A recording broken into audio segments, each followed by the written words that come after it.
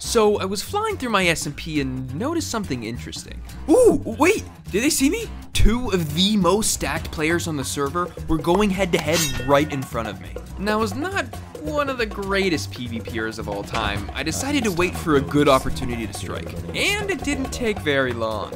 Ooh, this is it! The only thing I wasn't expecting was that Albie was not going down without a fight.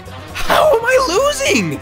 Luckily, I had prepared for this exact situation. 20 minutes earlier, I set up an underground trap that was completely undetectable and made sure to mark down the exact coordinates. I booked it as fast as I could towards my trap, with a little close call on the way. Woo! The only question was my trap strong enough to kill a fully stacked set of netherite gear? What? He was holding a totem. With my only trap failed and no other options, how was I supposed to beat him now?